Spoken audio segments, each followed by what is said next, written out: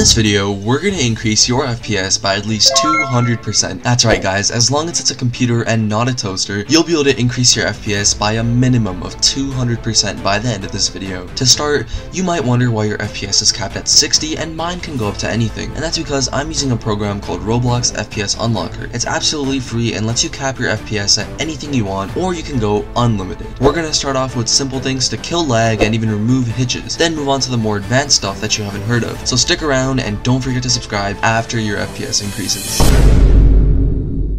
Graphics quality is by far one of the most powerful options for increasing FPS. To change it, click the Roblox icon in the top left of any game, click settings, and go over to your graphics quality. Mine is usually on max, but if you want to change it, make sure it's not on automatic, which is default, make sure it's on manual, and lower it down to 1. This will make stuff in the background disappear. This will decrease your render distance. Increasing this will make objects in the background reappear, but if you want more FPS, it's better to keep this on the low end. If you still want stuff in the background, you might have to drop some FPS in exchange for having those things in the background, but that's just a minor sacrifice.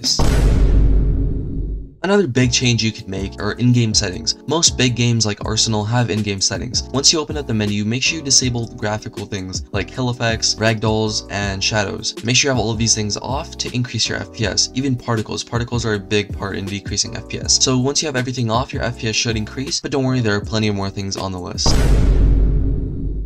Changing your display resolution basically decreases the number of pixels on your screen. This means there's less stuff for your computer to do. To go ahead and do this, click Display in Windows Settings, scroll down to Display Resolution, and change it to 1600 by 900. You can also drop down to 1280 by 720 if that's not enough, but I recommend trying out 1600 first. Once you have this set, go ahead and click on Keep Changes, and you can try out Roblox. It's not too big of a jump compared to 1280 by 720, but if you do want to try it out, you can always go ahead and click it, and then go ahead and set it to 1280 by 720. This makes your screen a lot smaller, but you can always go ahead and change it back to default, and once you do that, just click on Keep Changes and you're back to normal.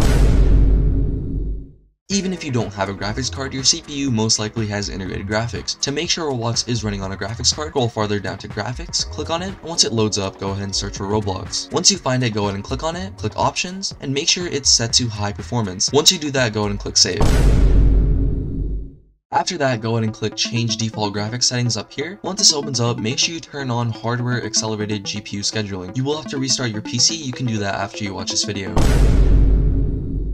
The next thing you should do is make sure your computer knows that it's playing games. To do this, go ahead and click Gaming, Game Mode, and then turn on the Game Mode. This will optimize your PC by turning off unneeded things in the background while you're playing games and increase your FPS.